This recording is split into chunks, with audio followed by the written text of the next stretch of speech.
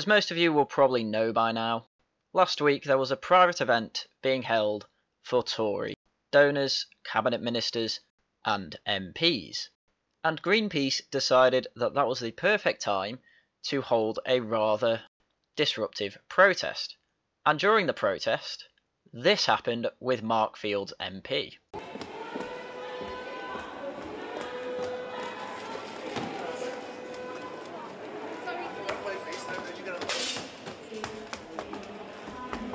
Can you get this person out? It's a peaceful protest. Yes, Mark Field had the audacity to use force to remove someone who was not invited to a private event. Now, could Mark Fields have used less aggressive force to remove the woman? Probably. Could he have waited and called security before that woman did whatever she was going to do, which none of us know? For me too, there is now just a scintilla of uncertainty. Shame! Yes. What have you got to say?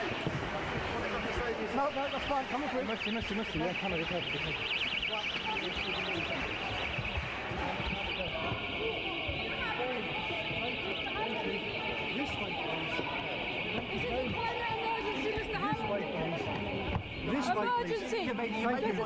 You've made your point. Probably not while they have their hands full of that chaos. Now, am I saying that the woman probably had acid in her bag and was planning to harm someone? No, I am completely on the side that she was there to be completely peaceful. Though I'm not saying I don't sympathise with the fact that we don't know what she did. It's all a post hoc argument. It's after the fact. However, you'd be hard pushed to convince me that this was illegal use of force. From the subreddit Police UK, there is someone with the tag The Human Blackstones who is verified, and the Blackstones are a police resource who help with people passing legal examinations to be part of the police. And this is their summary of the legal use of force by Mark Fields. I don't particularly like Philip Hammond, and I sympathise heavily with Greenpeace, but this use of force was plainly lawful. The woman was a trespasser, and she knew she was a trespasser. Telling the activists to leave didn't work, and common law says that peaceful trespassers can be ejected by reasonable force after they have been asked once to leave. We went into the event announcing who we were very clearly. We were there to make a very important point, that we are climate emergency. This provides absolutely no protection in law. I'm honestly surprised she even raised it as a defence. Greenpeace don't have any power or right of entry, so they're still trespassers, and the rules on ejecting trespassers still apply. I don't believe that he thought she might be armed. That sounds like an after-the-fact confabulation to me. However, notwithstanding the fact that he knew she was unarmed, it's difficult to argue that the force used was unreasonable. If it has caused no injuries beyond maybe some rending, which realistically, that's all it would have done. So there you go. Someone who is literally verified to be part of a legal police exam is explaining exactly how this is lawful. So I think it's fair to say that this is lawful. And yet, regardless of this, Mark Field suspended as minister after grabbing climate protester by the neck. Police investigation reports of assault as video shows Field forcefully removing woman.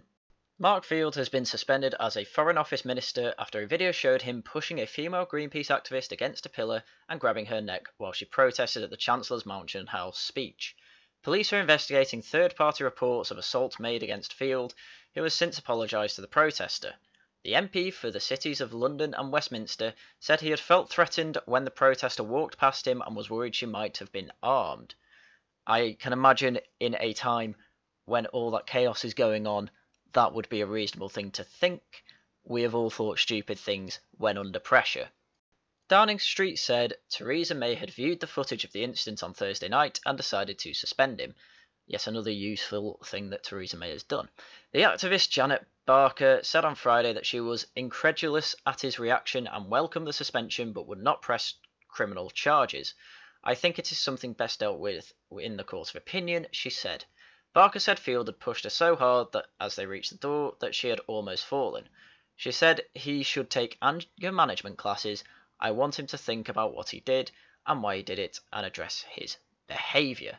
Well, from the court of public opinion and someone who helps with resources to help for legal exams for the police, it sounds like it was perfectly reasonable, I'm afraid. This is no different to me saying that I think that all climate cultists should be sectioned, but I think that I have more reason to say that than they have to say this. Most of the rest of this article is just different spokespeople saying pretty much the same thing. He's been suspended, we're looking into security, this was a failing of many people, blah blah blah blah blah. But the main one I want to look at is Field's statement himself. In a statement released in the early hours of Friday before his suspension, Field said he had reacted instinctively. He said he grasped the intruder firmly in order to remove her from the room as swiftly as possible. I deeply regret this episode and unreservedly apologise to the lady concerned for grabbing her, but in the current climate I feel I needed to act decisively to close down the threat to the safety of those present. Field said he had referred himself to the Cabinet Office to examine if there had been a breach of the ministerial code and that he would cooperate fully with his investigation. So as far as I'm concerned, Field is still in the right. He was fine to remove the woman. He may have done it a bit too aggressively, and as he said, that was probably due to him acting instinctively, and I can understand, with all the milkshaking going on, and how some people seem to think that's not enough, I can see why he would think that, and why he would act the way he did. He's not making any excuses for himself. He is fully saying in this statement that he regrets it, wish he wasn't as aggressive as he was, but felt like he had to at the time. We all do things we regret. Should he be punished in some way? Honestly, I'm on the side of probably not. He shouldn't be suspended. He should keep his post, and after the investigation is fully complete and he has found that he hasn't broken any sort of rule or any sort of law, things should go back to the way they were. But now I want to talk about the actual climate activist who decided to speak out to the BBC about the entire incident. We just walked in a very dignified way. Just a scintilla of uncertainty. Shame! So sorry, I think I just mixed up footage there. No reason I would have done that at all. Sorry, carry on. There was quite a few of us, and we walked in there. We were polite with people, and we just said we're here to deliver a message. No, that's fine. Come with me. Missy. Yeah, come on. Polite and dignified. Truly a protester of our time. And I think the fact that there was quite a few of us, we were able to do that and to get in. How can you say with a straight face that you walked in a dignified and polite manner, while at the same time saying that you only got in because you had the vast amount of numbers that you had, i.e. intimidation through numbers? It's very newspeak. And were you challenged? We were, yes. There was some security there, and they did say, I'm sorry, you can't enter. At which point we said we've got an important message to issue, and we're polite with what we were saying, and we did manage to get through. Well, you can't have been that polite. They weren't letting you in, and you say you managed to get through, not they let us through. So you can't have been that polite. I mean, the only thing that's really annoying her is the fact that she is just barefaced lying to me. That is the thing I hate about this. A number of us didn't manage to get inside. And why do you think that some people did and some people didn't manage to get in? I think maybe they were a little bit disarmed and they didn't quite know what was happening. By the time they realised what was happening, they did manage to close the doors, and there was no one else was able to enter the building. So you forced your way in. That's what you're saying. So if you forced your way in before they had time to react and stop you getting in, do you not think it's fair game that you were forced out? I mean, come on. So there was about 30, 40 of you who got in? Yeah. And you weren't wearing badges or anything like that that would sort of signify that you were supposed to be there? No, we didn't. We were wearing climate emergency, because that's what we were there for. And you weren't asked for any ID or anything like that? No, we weren't. She just told you that they forced their way in. Why are you asking if they had any badges or ID if they were trying to get in? Who is this woman asking her the questions? Does she think? And speaking of this climate protest, it turns out that the Greenpeace activist who was grabbed by Foreign Office Minister Mark Field took part in an oil rig protest days earlier. The Greenpeace activist who was grabbed by Foreign Office Minister Mark Field was part of an oil rig protest in Scotland. Only days earlier, it has been revealed. It has been revealed that Ms Barker was part of the protest in the Cromley Firth, where Greenpeace activists tried to stop a rig departing to drill for oil. The campaigners boarded the Transocean rig in the Cromarty Firth on June 9, which had been bound for the Vorlich oil field 150 miles east of Aberdeen. BP, which contracted the rig, has described the actions of the climate change campaigners as reckless. However, Greenpeace said that the protest showed what people could achieve and called on the oil giant to end drilling for new wells. 14 people were arrested, and the Greenpeace ship Arctic Sunrise then shadowed the rig into the North Sea. Intimidatory, reckless, and raiding tactics. This is what climate activists do. And they are going to keep doing this because they believe they have the virtue of a planetary scale. And that makes people insane. In fact, I have the Extinction Rebellion This Is Not a Drill handbook. And inside there are some interesting passages. I understand Extinction Rebellion and Greenpeace are two separate organisations, but they go by the same principles. And you can tell that by the way that they have similar tactics. And this part in the Act Now section is called Courting Arrest by J. Griffiths. Why do you want to be arrested? Asked one of the police officers at Oxford Circus. This question is at the heart of Extinction Rebellion.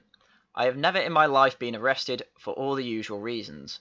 A desire to be a law-abiding, concern about acquiring the criminal record, nervousness about a fine or imprisonment, fear of being isolated in a locked cell. For Extinction Rebellion, I wanted to be able to take non-violent, direct action without any of those fears. When you seek arrest, calmly and willingly, the idea of it is no longer a deterrent. The sting is gone. So is the fear, because the way to stop being scared of something is to actively attempt it. One of the most powerful ways to bring about change is when people are willing to be imprisoned for non-violent civil disobedience. In the tradition of the suffragettes, my grandmother, wonderfully, was a Pankhurst, though she never said if she was related to the Pankhursts, and the civil rights movement. Courting arrest means moving from bystander to upstander, standing up for something infinitely bigger and more important than yourself. This is the self-sacrificial idea of arrest at the core of Extinction Rebellion strategy, and it gives you strength from within. Ancient values are overtly resurrected in this Easter rebellion in London. The values of chivalry and honour, faith in life, and being in service to Our Lady, Notre Dame, Mother Earth, and the mother on whom everything else depends. Everything, as both Notre Dames were burning. So these people are actively looking out to waste police time and resources because they believe that what they are doing is saving the planet. And of course they do this by protesting public transport, having radical ideas that have already been tried before, such as 100% renewables. Just so you know, Germany tried it and now they are pumping more coal emissions into the atmosphere than ever because they simply weren't getting enough power. But I think you understand the idea. They are actively trying to get these type of reactions, and Mark Fields was an absolute goldmine for them because now they have a victim narrative. The thing is, when I realise that they are trying to find a victim narrative and when they are trying to waste police time and resources, I have absolutely no sympathy for them, and neither should you. They are actively trying to create their own narrative that they do not deserve. If you want to save the planet, do it yourself by buying an electric car, recycling all your rubbish, and doing your best to try and reduce your pollution and emission footprint. In doing so, that will naturally have an invisible hand affecting the market towards these climate protesters' ends. But the more they just try and make themselves a victim narrative, the more people are going to resent them and want to do the opposite of what they want to do. But that's everything I had for now. Just so you know, I am planning to do a small review on the This Is Not a Drill Extinction Rebellion handbook, but it probably won't be done for a while. But in the meantime, thank you very much for listening, and as usual, see you next time.